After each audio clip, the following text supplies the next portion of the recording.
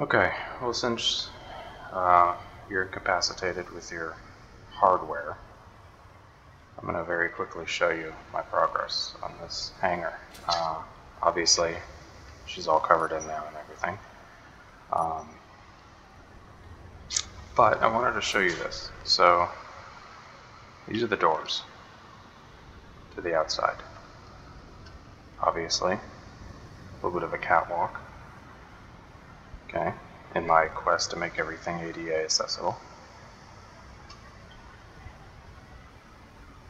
But what if the ship wants to go out?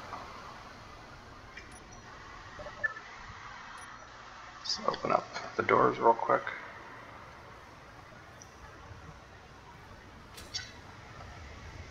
I tried to do the whole teeth thing. Kind of looks cool, but it's not really even. That's okay. I kind of like the design it came out with anyway. But you can see it kind of separated. So the ship can fly in and out. There's still more than enough room for her to come out. And then once she's out, or once she's in, and it's time to work on her, just close the doors real quick.